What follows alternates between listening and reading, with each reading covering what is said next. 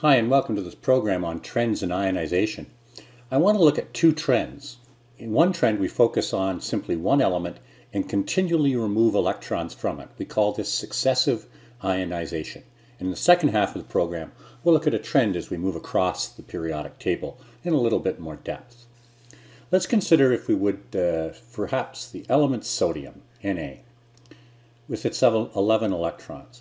So in the 1s orbital, we'd have 2 electrons with opposite spin, it's indicated by our arrows.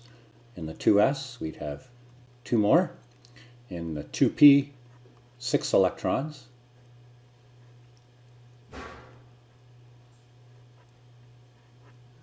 And finally, in the 3s, 1 electron. So what we're going to do in the first ionization is remove this electron. So we would begin with sodium in the gaseous state. We would add some ionization energy to it. That would then result in the production of a sodium with a +1 charge in the gaseous state. And we've liberated 1 electron. That energy value is plotted down here. If we now continue with this species, so we now have the sodium +1 in the gaseous state. Again, we add some energy to it. This time we'll produce sodium with a 2+ charge, and we'll liberate a further electron. That value you'll see here. So we can continue to do this until we've removed all of sodium's electrons, with the last one being sodium with a 10+ charge.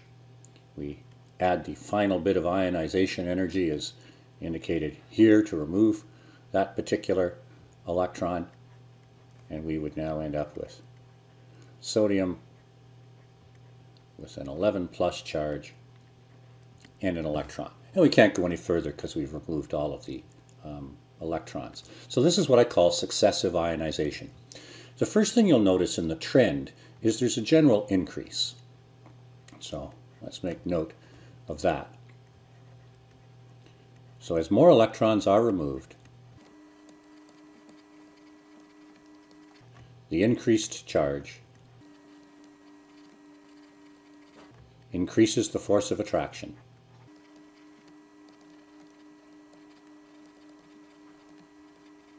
And as a result, the ionization energy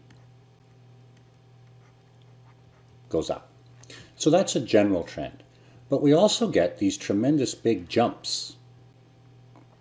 Now, what's causing those jumps? Here I notice it happening between the removal of the 9th and the 10th electron. If we go back to this diagram over here at the side, the electron configuration, let's look at the removal of 9 electrons. So we remove those. We've removed all of those. That's 7, 8, 9. We've removed all of those electrons. All we have left here is this. So when I'm going to remove the 10th electron indicated here, this would be the 10th electron, I'm coming down a whole energy level. I'm coming from energy level number 2 down to energy level number 1. This energy level is a lot closer. If we look at sort of the distance from the nucleus, that distance is considerably closer than trying to remove it from the second energy level. So this distance here is much, much smaller than the distance that I have over here. So you tend to get these jumps when you move to a closer energy level.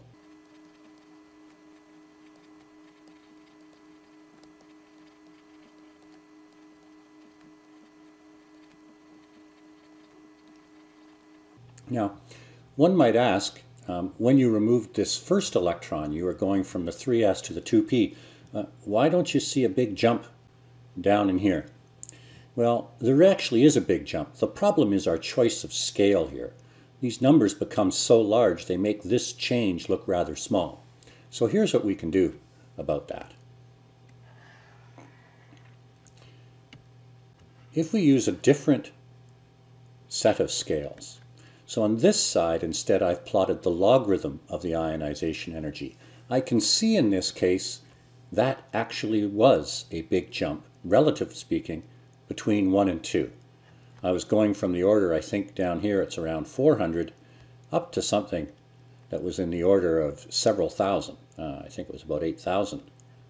So the problem is the choice of scale over here doesn't allow me to see this big jump. So if one plots the log of the ionization energy, you can see these jumps a little bit more clearly. Now let's take a look at the second trend across the periodic table.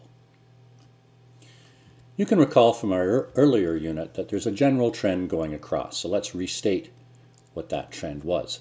Generally speaking, as you go across, so in this case I believe I'm beginning with the element lithium here and moving across to the element neon from left to right across the periodic table. Generally speaking, as the number of protons goes up, our force of attraction goes up. And as a result, the ionization energy goes up. Now that's a general trend, but we do find a couple of places where some odd things happen and we get actual decreases. So let's take a look at the cause of this first one. Here I'm going from the element beryllium to the element boron. So the element beryllium with its 4 electrons would have in the 1s, so let me start down here, 2 electrons in the 1s, and it would now have 2 electrons here. When I go to the element boron, I add an electron here in the 2p. The 2p is actually at a little higher energy level than the 2s. This increase in distance that results from going to the 2p results in a weakening of the attraction to the nucleus and actually makes this electron a little bit easier to remove, even though I have added more protons. So my second point here is that p orbits are slightly further away, resulting in a weakening of the pull. So our force of attraction actually goes down a bit, and as a result, the ionization energy goes down a bit. Now, as we continue to add more electrons, then once again we get greater attraction from the nucleus, and we start in the backswing back up the trend. Now, what's happening over here between element number 7 and 8? So here we're looking at nitrogen moving over to oxygen. So again, nitrogen's configuration, we'll start with our 1s. We'll put 2 in there, 1 there, there, and then nitrogen has 1 electron in each of its orbits. When I come to add the next electron, let's mark it here in red for oxygen, what I've done here is I've now put a second electron in the same orbital. This results in, you might think of as crowding or excessive repulsion. I now get a little bit more repulsion because I've crowded 2 electrons into the same orbital. That repulsion helps make it easier to remove this red electron. So when I go to remove it through the act of ionization, the repulsion from the neighboring electron is helping push it away. So the doubling up of a p orbital causes repulsion, making it easier to remove the electron.